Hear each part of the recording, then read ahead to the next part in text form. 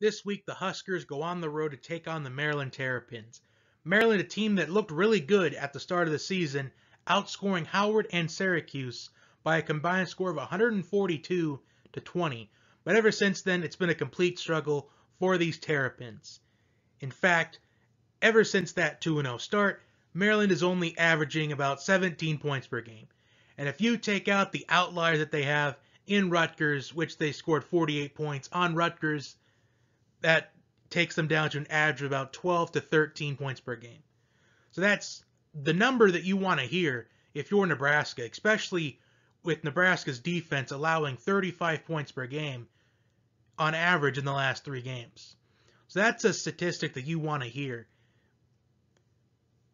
Although the bright spot for Nebraska, they're averaging about 26 points per game offensively in the last 3 games. So it's kind of looking a lot like last season, where the later on the season goes, the better Nebraska looks. But the only difference is, compared to last year, is this year they're not able to get wins.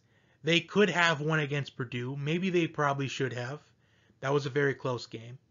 That's just one by example. The second season in a row, they have had a close loss to Colorado in a game where they probably should have won. So at least Nebraska is showing some flashes of making some improvements. In fact, we saw a lot of improvement last week against Wisconsin. They even had an early lead against Wisconsin, scoring first, scoring off a turnover, taking advantage of a Wisconsin mistake. So it's getting a little bit better, but it's taken a lot more time than what we have anticipated. But I think possibly maybe 3 or 4 years down the line, maybe Nebraska can start pulling off some 9-10 win seasons down the road. But I feel like myself included, I really thought that this was going to be a quick turnaround. But it was not, and it's a huge lesson learned for the future, no matter what team you're looking at, that rebuilds just don't happen overnight. And that was my huge mistake coming into this season, predicting Nebraska would have this phenomenal season, winning 10, 11 games. But rebuilds takes a long time. It takes a while. Doesn't happen overnight. So, anyways. Maryland's defense. Now, this is also another big factor on why I think Nebraska, they will end up winning this game significantly. Maryland, as far as their defense is concerned, they are giving them an average of 34 points per game, which is 114th in the FBS, and it's 13th in the Big Ten, only better than Rutgers. That's another thing that you want to hear if you're Nebraska. Total offense.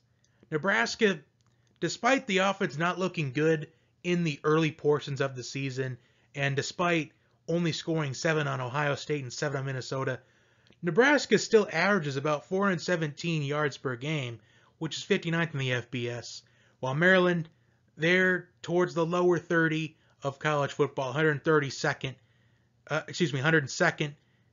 in total offense, only averaging about 360 yards per game. So some keys to this game is going to be third down defense, because both these teams are not good on third down defensively.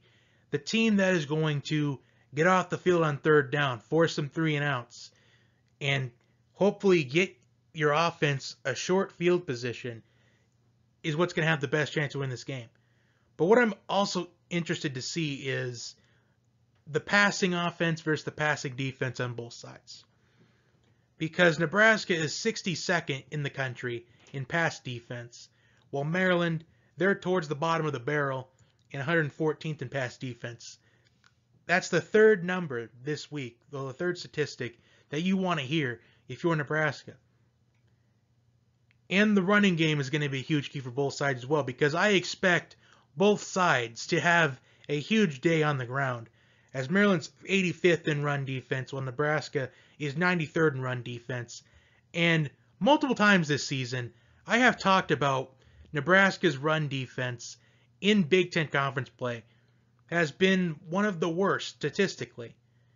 In fact, they gave up over 200 yards to Jonathan Taylor last week. So my overall prediction for this game is, I think with Nebraska needing to win these last 2 games to be bowl eligible. I think they get this win, but I'm not sure if it's going to be significant or not. I think Nebraska wins a close one because Maryland is known to push teams to the brink. They pushed Ohio State to the brink last year, and they almost beat Ohio State if they would have converted a 2-point conversion in overtime. So I'm going to take Nebraska to win. I'm going to say a relatively high-scoring game. I'm going to say 37-34. So I think Nebraska wins by 3 points.